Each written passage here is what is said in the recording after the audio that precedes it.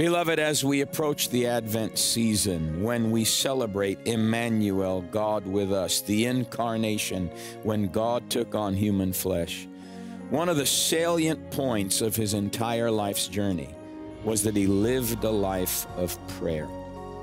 And he prayed for us. We want to recognize that prayer is our primary calling if we are going to be effective in anything we do.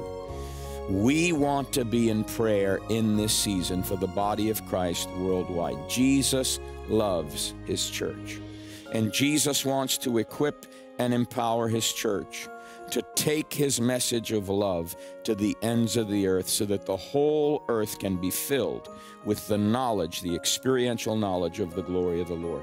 That's not going to happen without a praying people. And let's pray for the church that a fresh spirit of prayer and supplication would be on us so that we can be the ongoing incarnation of Christ in the earth.